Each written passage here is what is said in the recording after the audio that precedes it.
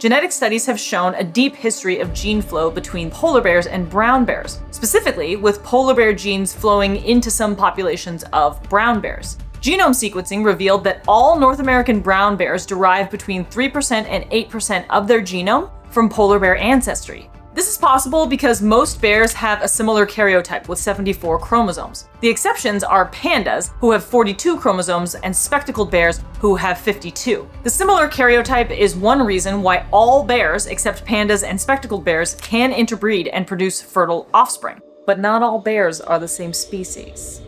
Some of these apex predators diverged millions of years ago, but polar bears and grizzly bears diverged much more recently. Roughly 400,000 years ago, when geographical isolation led them down different evolutionary paths. Grizzly bears prefer rivers and streams in woodlands, forests, and mountains. They have long claws and powerful shoulder muscles that they use to dig up roots, rip logs apart, and move rocks.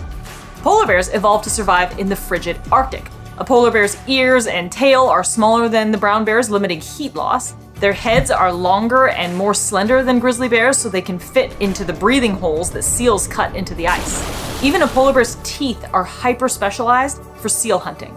In 2006, a hunter shot a bear on Banks Island in the Northwest Territories. This animal immediately caught the attention of wildlife officials. It had the typical white fur of polar bears, but also had the long claws, powerful shoulders, and broad face of a grizzly bear. DNA tests revealed it was a hybrid, with a polar bear mother and a grizzly father.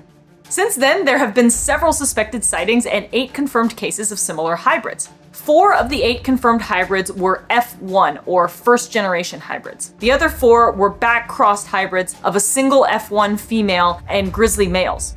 Researchers were able to trace all 8 hybrid individuals to a single female polar bear who mated with 2 grizzly bears.